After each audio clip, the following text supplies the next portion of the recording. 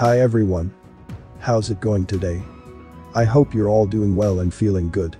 It's always a pleasure to have you with me on my channel. As usual, I will discuss some topics that you might like.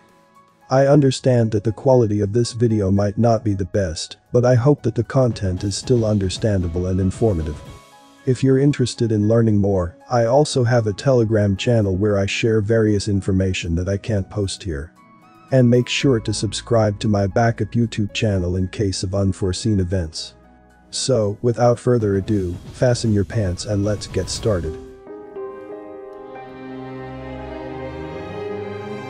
I'm going to continue my video about Helena. If you feel like you missed something, check out the previous video. The link is in the description. This is Helena in 1890. This is the Helena power block, supposedly built in 1889. With a population of only 3,000 to 13,000, every citizen must have been involved in the construction of the city, women, children and the elderly included. Unfortunately, there are no records of this massive cooperative undertaking. Isn't it newsworthy that 3,000 people got together to build a city that could architecturally rival any European one?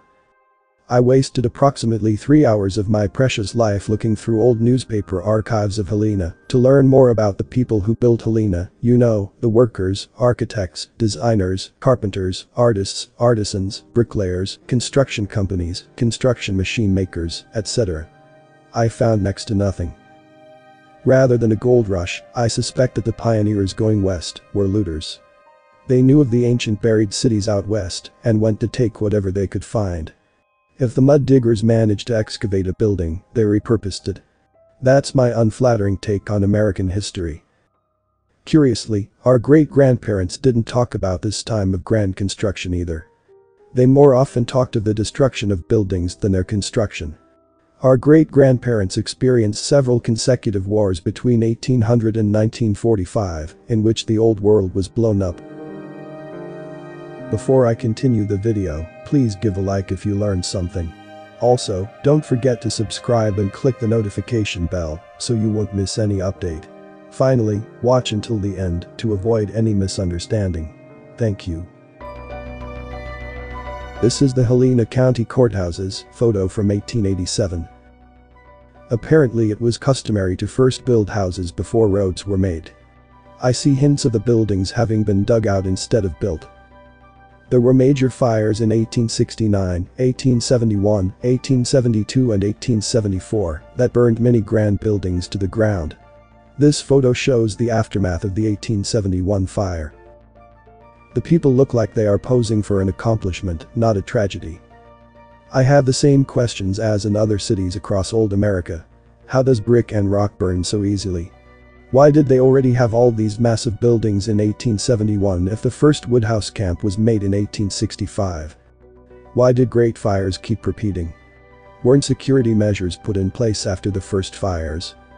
Was the old world being destroyed while a new, much simpler one was being built and populated?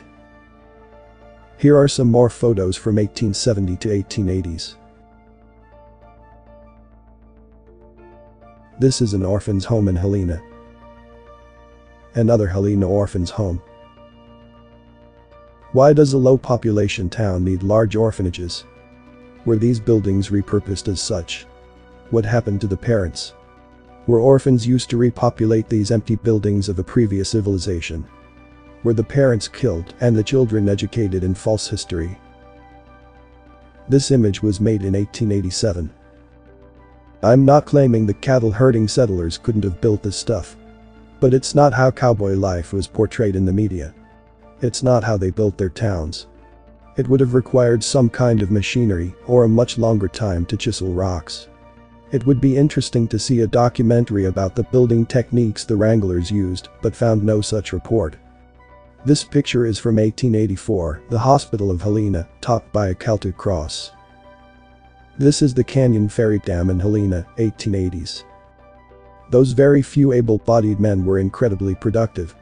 While mining for gold, they managed to build the biggest swimming facility in the world, several government buildings, hotels, hospitals, and even a dam. Wait, they didn't only build one dam. This is the Hauser Dam that generated electricity for all of Helena. I guess you could argue they had enough gold to pay the best engineers.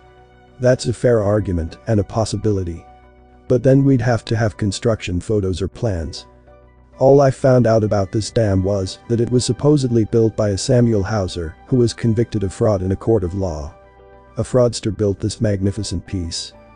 If so, where are the construction photos? They didn't have much photography in those days. Okay. Then where are the plans? The plans went missing. Alright. The place in this photo is called the Algeria Shrine, allegedly built in 1920, again, based on Moorish architecture, Islamic architecture. Exactly what we'd expect the Protestant Christians to build in the vast wilderness of Montana, right? Having been built much later, I expected to find plenty of photos of its construction, but I didn't. Of course, there are always colorful explanations and stories to go along with each anomalous building. This is downtown 1897, looking like any European city of the time. The population of 1900 was listed as 10,000. I've traveled the world but never seen a town of 10,000 people that looks anything like this. In this image, we see what is supposed to be a 1868 photo of a hotel in Helena. 1868. That's 3 years after wooden huts were set up as a gold camp and 22 years before the city was supposedly built. Most of the photos and dates in this video are sourced from the Helena History website at helenahistory.org. 1880s Helena also had a fleet of steamships, trains, a large railroad station, fairgrounds, and many other things too numerous to picture here before the city was built in 1890. Who really built Helena? We were taught that the Indians were primitive people living in small tents made of fabric. Was that perhaps a fabrication? Now, it's time for me to hear from you. What are your thoughts on this video? If you found it interesting or informative, please consider giving it a thumbs up and sharing it with your friends and family. Remember, the more people know about these important topics, the better.